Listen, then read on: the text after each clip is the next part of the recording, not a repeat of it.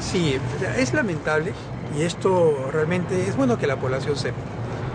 El sindicato está solicitando algunas cosas que no le corresponden. Yo como director, imagínense, yo como director tengo que asegurar los derechos de los trabajadores, en tanto que ellos, cuya misión es asegurarlos, me están pidiendo que los agreda. Este es el caso puntual de esta chica, no tengo su nombre en estos momentos, es una trabajadora que tiene un cargo de responsabilidad de tercer nivel, o sea, no es una directora, pero trabaja y tiene responsabilidad, hiciste un pago por responsabilidad.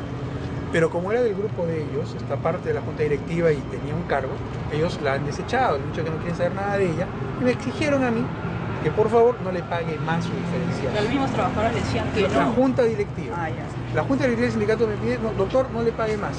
¿Ya? Porque total hemos tenido un problema interno, tiene un cargo y no debería tenerlo. ¿Ya? Entonces, yo no puedo hacer eso. O sea, yo no puedo dejar de pagarle una diferenciada a una trabajadora sencillamente porque un sindicato me lo pide. Eso no lo puedo hacer, eso se llama abuso de autoridad. Y ningún sindicato a mí me puede obligar a hacerlo. Eso es un tema. Los otros temas están relacionados a algunas funciones que como sindicato no corresponden. Una evaluación de funcionarios que ellos han solicitado es una labor del director y de las que se encuentra por encima de la diresa, llámese desarrollo social, llámese gerencia general y el despacho del propio presidente regional. Ellos son quienes hacemos evaluaciones, no el sindicato. El sindicato puede presentar propuestas, puede llevar algún tema que ellos consideren de interés, que está bien, pero no pueden ellos solicitar o realizar la evaluación a los funcionarios. ¿De veedores podrían estar? No, es que la evaluación no... No, de veedores, digo. No, es que la evaluación no es, digamos, lo traemos al director y hablamos con él y está presente un funcionario. Así no se hace la evaluación. La evaluación del funcionario se hace en función de los objetivos conseguidos en su dirección. Por ejemplo, supongamos en la dirección de atención integral, ¿qué nos interesa, por ejemplo? En salud integral nos interesa, por ejemplo, que vayan disminuyendo los embarazos en adolescentes.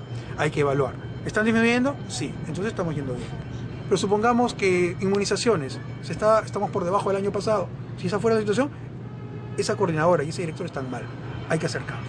Esa es la manera de evaluar. O sea, no es que se evalúa trayendo a una persona y poniéndolo para hacerle preguntas. Por capricho, no, todo. no es así. Una evaluación, es más, es algo muy jalado de los cabellos, como le podría decir. ¿Por qué? La semana pasada acabamos de terminar la evaluación del primer semestre de este año. O sea, la diresa, no solo como diresa.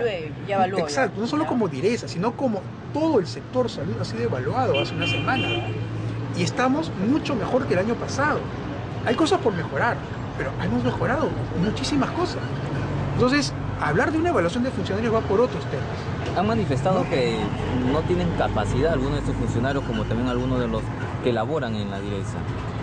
Bueno, eso es algo que, como le digo, acaba de haber una evaluación.